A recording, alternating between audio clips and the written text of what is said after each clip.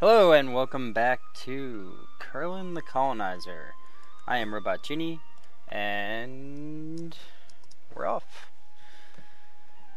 Yeah, I got rid of the UI mod, the bigger text. It was hurting my head. I like this better. I don't know. I'm used to it. If you really feel like you like the better UI mod, if it's really better for viewing, significantly better or something, make sure to leave something in the comments. It really makes a difference for viewing. I would consider going back. Of course, I don't expect to get comments on it for quite some time, so the whole series now will probably not have it. Especially since right now I'm doing a couple video recording sessions in a row, so.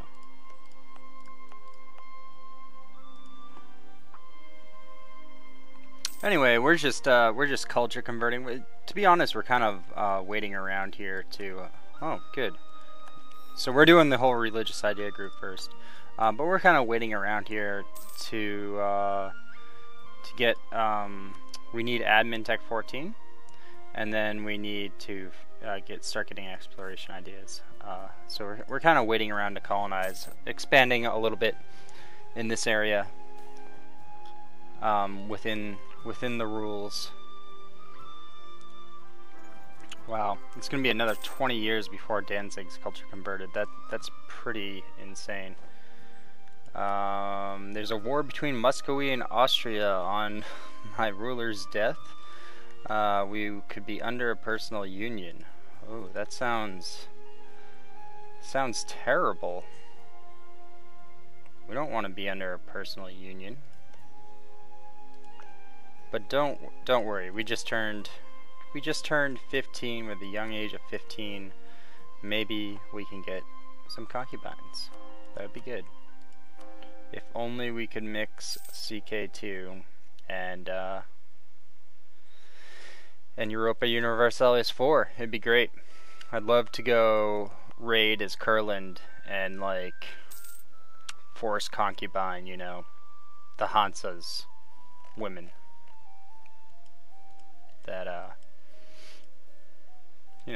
That'd be fun.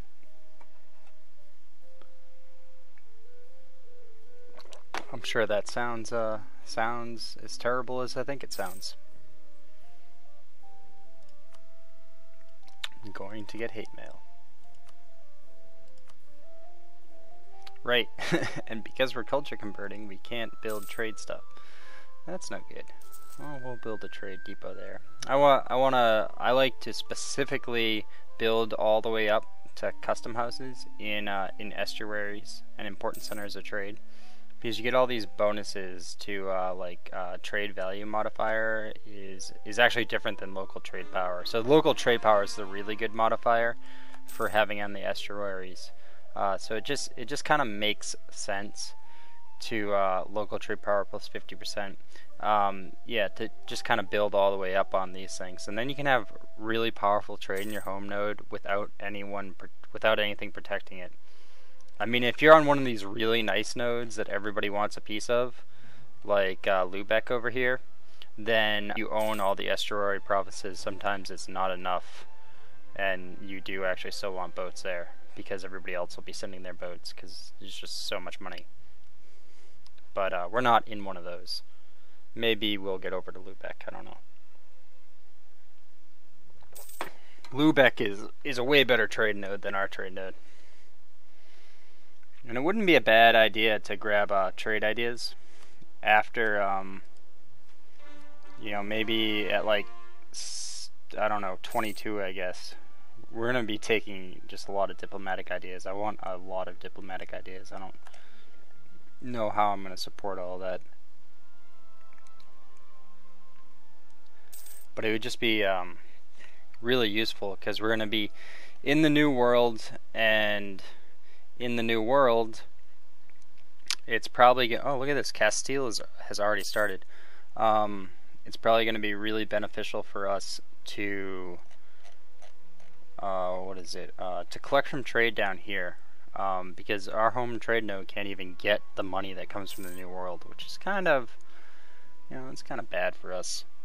So, you know, there's like two options. You either take over Lubeck or, which is going to be hard given the restrictions I put on the campaign here, or we collect from trade down there, which sounds more realistic. We're going to have a lot of boats. We have taken a lot of naval ideas on purpose. I wanted to have a very strong navy.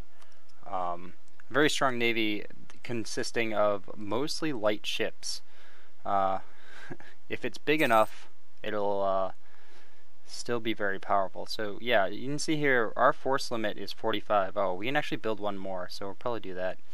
But currently we're sitting at 6th place in the world in terms of navy, and we don't have a ton of coastline, especially, well, not really compared to Portugal, but compared to Castile and England with all their good ideas, you know, like, and even France. France has a way bigger coastline than us, and I think we have more ships than France. Yeah, totally. I mean, we do get some national ideas that benefit ships. We also get some national ideas that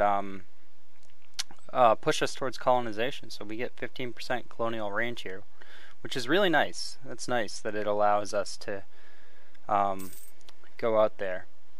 Now, if you were, like, let's say, insult Brandenburg, we can do that. If you were, say, let's say like England or Castile or Portugal, and you're gonna play the colonization game, you would probably take it as your first idea group. But what we're doing is we're taking it as our fourth, because if we took it as our first idea group, it wouldn't have made a difference. We wouldn't have been able to get over there. Our colonial range, it's so far away. So it's a different distance of 570, and our colonial range is 425. So if we had taken it already, actually, if we had taken it as a third idea group, we would be able to start right now if we had the plus 50% colonial range. So it might have been a better idea to take it third rather than fourth. But we're going to take it fourth. We're going to come in a little bit late, and then we're just going to fight a bunch of wars against the great powers over there, and hope that works out. And try to finagle our way and get a really strong colony down there, get control like all the Americas. So we want to improve defenses in Samgala. Oh, that's our capital. So yes, absolutely. I mean, I would anyway, because that's a great mission. I love Army tradition, but it's even more important in our capital to do that. Then let's build some manpower buildings. Manpower buildings are very important, especially when we're not gonna. If you're gonna blob, manpower buildings are still important, but not as important, because at some point in the game you're just gonna have like hundreds of thousands of manpower, and none of that's gonna ever have mattered anymore. But for us, we're always gonna be. I mean, later on we could be as big as like this, holding most of Lithuania and Poland, but it's going to take us a while to get there, given the rules, and that's still not super big. I mean, it's big, but like it'll be like we can be like maybe France size with less desirable provinces, and Russia's still going to be bigger than us. And our colonies will never help us in a war on the mainland, so it's going to be good to have some of that stuff. It'll be a little bit different. Normally when I get into the later game, I've already blobbed out, so like I don't need alliances, I don't need any of that stuff, because I'm so big that I can just kill everyone. But in this one, we're going to need to continue to make alliances, continue to play it. It's in a more interesting way in the late game, rather than just constantly fabricate claims, declare war, and and win. Kind of. That's what the late game has been for me recently. Because I started recording on the Naz Jihad series, but directly before I did that, I played the Golden Horde. No, I played the Golden Horde, which, ended up being a giant blob too. I had like 400 provinces. And then before that I played Genoa, which I started out playing as. Genoa is really cool to play as like a trade game, because you get all these missions like conquer Tunis and, you know, greed in Gibraltar, get Gibraltar, get Tangiers, get Alexandria, get Constantinople, like all these, get Ragusa, all these like really cool things. And then, but somewhere around like 1600, 1650, I owned most of Italy anyway, and I already had 100 mercantilism, so I decided to just form Italy and kind of conquer all the Ottomans and half of France and all this stuff. And with Italian ideas, maybe I didn't have a ton of provinces, as many provinces as like 300 that game, but with Italian ideas and all that rich land, very powerful. Not to mention with France cut in half. Yeah. Just ends up being easy.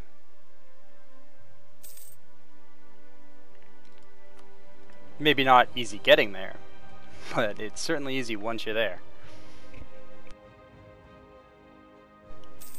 In fact, Genoa is a really fun and challenging game, and I really am liking Merchant Republics a lot after playing them a couple times. I had a really fun game as Venice, getting the achievement for the Venetian Sea, and only holding 9 provinces. That was a lot of fun. But I think maybe even next game I want to try to dominate trade in the Mediterranean as Ragusa. I think they're probably the Merchant Republic in the European zone, including Novgorod, that's in the worst position. That I don't think anyone's in a worse position than Ragusa. So it'd be fun to dominate the Mediterranean trade as Ragusa. Kind of the underdog thing. You know, and especially with Ragusa, if you've ever played Venice, you'll know that right off the bat you get a mission to get a claim on Ragusa and take Ragusa. Like, right as you go into the game, one of your missions is like, just go destroy Ragusa, and as Venice that's entirely possible, because Ragusa has like 3 units and you have like 22. So it's just entirely unfair. We're gonna gain 1 base tax in our province rather than gaining 1 stability, because 1 base tax is gonna help us over time rather than. Yeah, I think I like that more. Stability is not as permanent as 1 base tax. I like the idea of boosting our provinces. We got claims on everything Lithuanian. Now, who are they allied with? They're allied with Denmark, Poland, and Genoa. We can't grab any other provinces yet. Now we can grab 1, but when I attack them, I want to be able to grab 2. I want to be able to grab these 2. Make our borders look a little bit nicer. I would also like their capital, but that's a little bit harder to grab. You can't just like grab their capital. Oh, look, and Ukraine exists. So Lithuania might just get like half destroyed, half eaten up by Ukraine. It'd be really nice to get them as a vassal. That'd be kind of hard. Actually, they're very close to accepting vassalization from us. If we were the same religion, they would accept vassalization. So I think I'm going to focus on trying for that, because if we get a we already have a diplomatic reputation advisor. I was gonna say, because if we can get more diplomatic reputation, so we can get 2 from stability, and doing that and improving relations, and the combination of all that might be enough to get us a diplomatic vassalization of Ukraine. Now the expansion ideas give you diplomatic relations, not diplomatic reputation. So the only ones that give you diplomatic reputation are influence and diplomatic. And I mean, diplomatic reputation or diplomatic influence, sorry. Yeah, oh, no, sorry. Yeah, no, it is diplomatic reputation. The idea is called diplomatic influence. But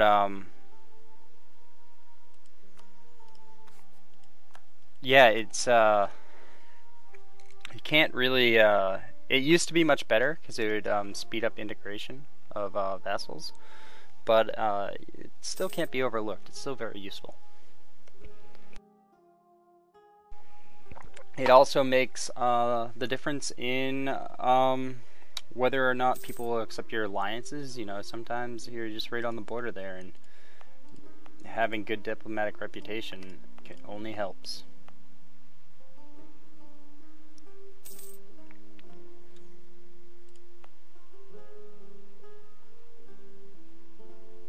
$1563. I wanna. Do my allies need to fight any other wars? I want to join and help you fight wars. Now, because we're not fighting as many wars here, it's really nice that we're getting a couple of things that give passive prestige, because that means our prestige won't drop as fast. You know, if we're warmongering and we're at war all the time, our prestige is going to be just always at 100, unless I'm accepting demands from rebels. But when we're not warring all the time, it's not going to always be at 100. It's just how it works. I am not going to take a military idea until after level 12. Level 12 is really important because it's a tactics level.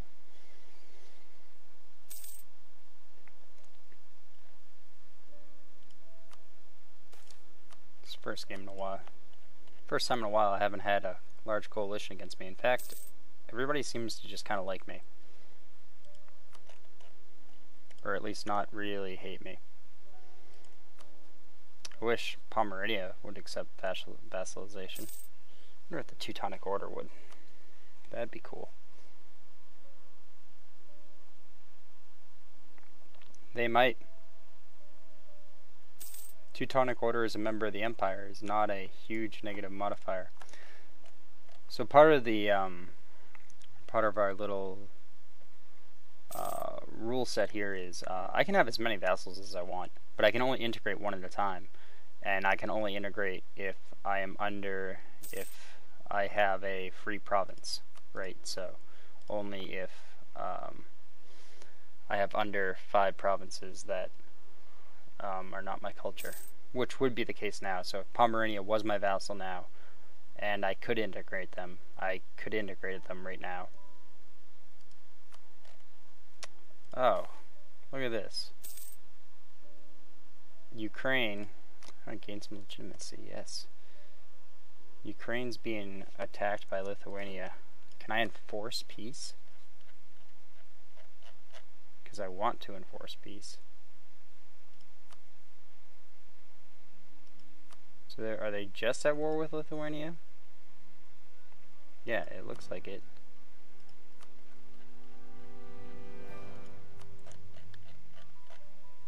Lithuania, I mean, Ukraine's gonna be my vassal. Can I send it? Oh, I'm close. Close. Ukraine needs to have a higher opinion of me. I should have proclaimed a guarantee.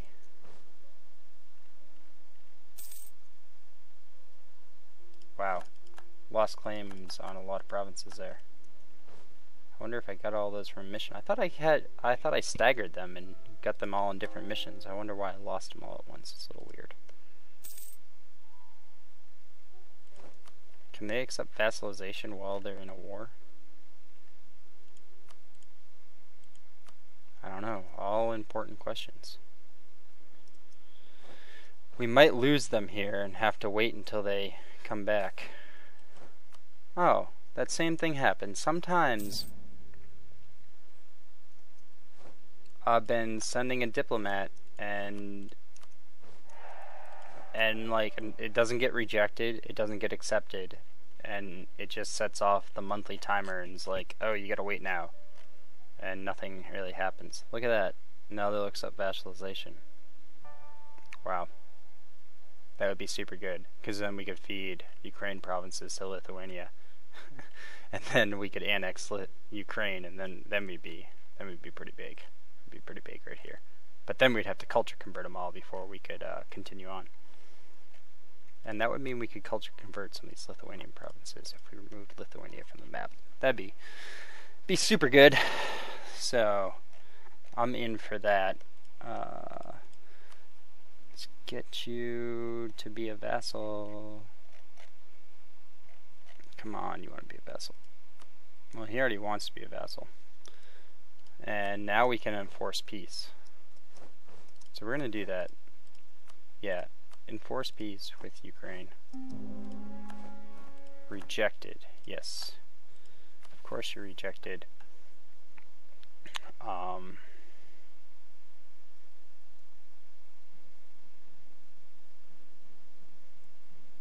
None of these missions are good right now. So this time I'm going to remember we're going to war. We're changing to the war thing.